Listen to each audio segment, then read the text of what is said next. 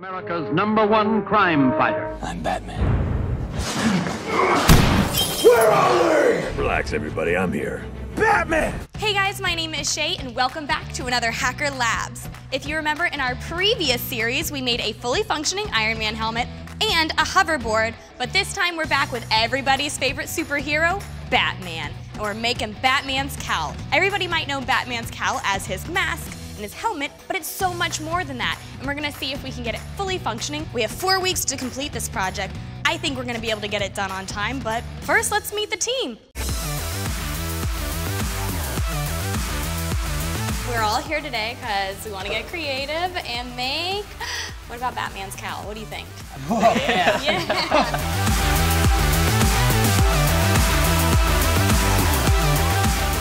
All right, guys, so I have a little video about the evolution of Batman so we can all get familiarized. Let's go ahead and watch. Some days you just can't get rid of a bomb. I need picture. Okay, you got POV on Alpha. I'm on Beta.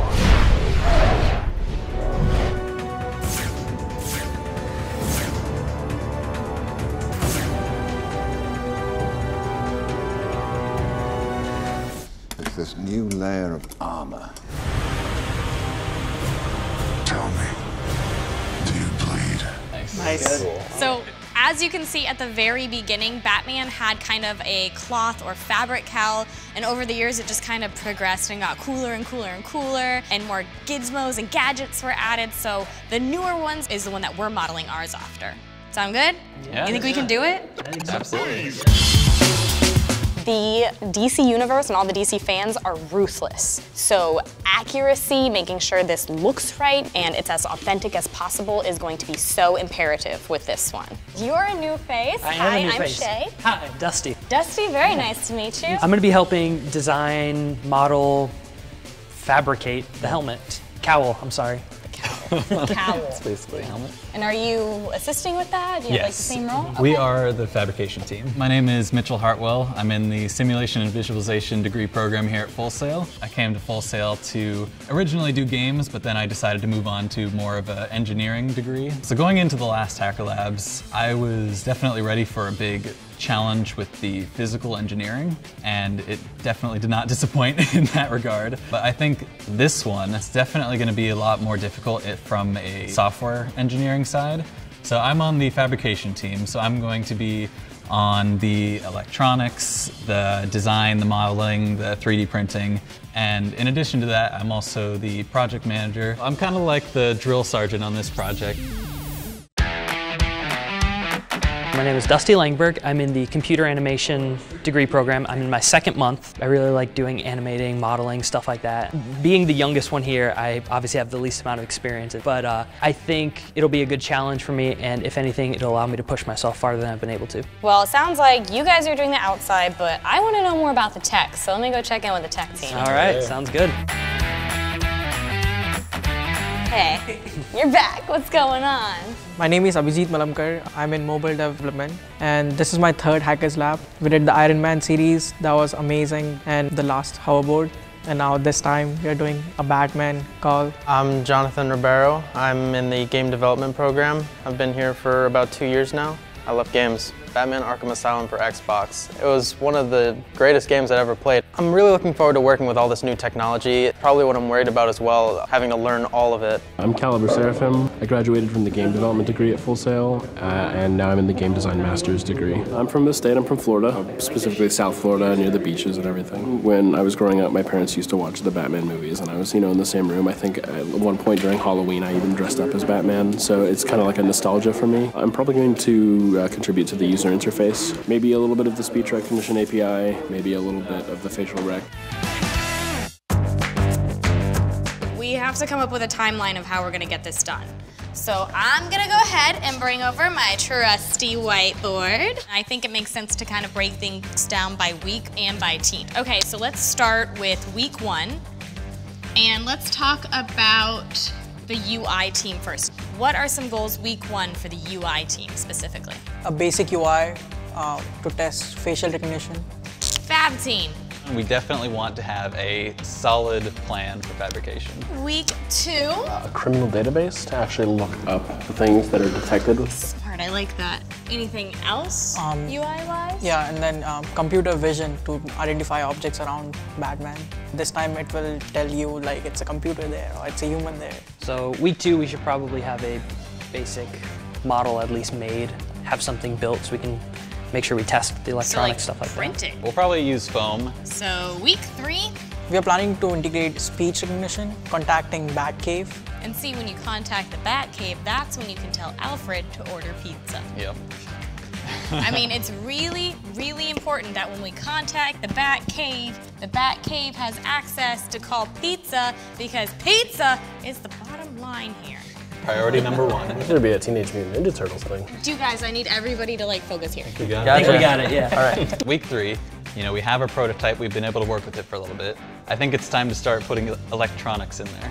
Week 4, home stretch. Week 4 will be just debugging. As hopefully nothing will go wrong and there will be no bugs, right? Yeah. Well, we should definitely have our final cowl done. We'll probably field test. Should probably be done right around there. Yeah. Okay. We got to be ready to field test with the Hacksmith. Oh yeah, that's right, the Hacksmith is coming back. But I think this looks like a good plan. All right, let's do this. Let's get started.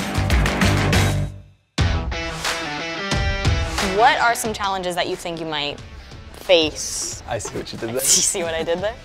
How are we going to make this be inside of this without looking stupid? That is going to be our biggest task. If we get that plan done by today, then I'll consider today successful. I know we got a lot of comments last time when we made the Iron Man helmet. They wanted us to disassemble the HoloLens and break it down so we could fit it in there. Is that what we did here? Yeah, sort of. We can use this one for testing, but we do have a new one that does not look so broken. I think one of our biggest challenges for this project from the fabrication side of things is instead of trying to hide all of this futuristic equipment, we're trying to integrate it and make it look like it belongs. So, day 1, we're trying to get a solid plan of how we're going to accomplish being able to put this thing on while it also fitting the HoloLens and not looking stupid. We've kind of come up with this idea of having 2 individual parts.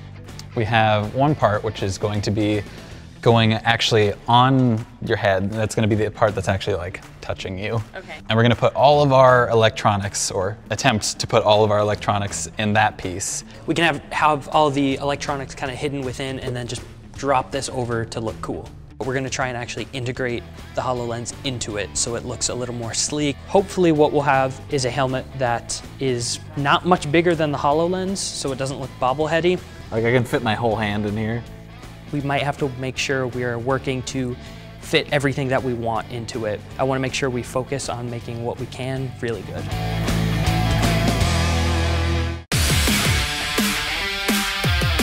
I'm working on the UI for all this stuff. I'll be working on the database card, the translation API, Compass, and then the maps. And they will be working on the implementation in 3D space. I don't know how the lie detector is going to work out, but I'm pretty confident that we'll figure it out. You know how people stutter a lot. They say, if they're lying. They have to think about stuff. I was planning on making it so that each of those factors that we caught would add to a multiplier that would basically increase the chance that they were lying or not. We're going to do some research on which emotions people are most likely to exhibit if they're lying. Concerns, mostly the time constraint. I think that's any game developer's concern is time. We have a whole list of things that we need to get accomplished. Hopefully we're gonna be able to get this all done in 4 weeks. Hopefully they can do it. Let's find out. Don't mind me, I'm just gonna wrap this around your head real quick. We successfully deployed just a base project with a sphere in it. Okay, oh, it's glitching around a bit. I screwed something up. I'm not getting any feedback. Nothing's going on, which is why I'm frustrated. All right, everyone, that's it for this episode of Hacker Labs, but we are just getting started. So make sure you like and subscribe and click on that bell below to turn on notifications so you can know when the next episode is here. We'll see you then.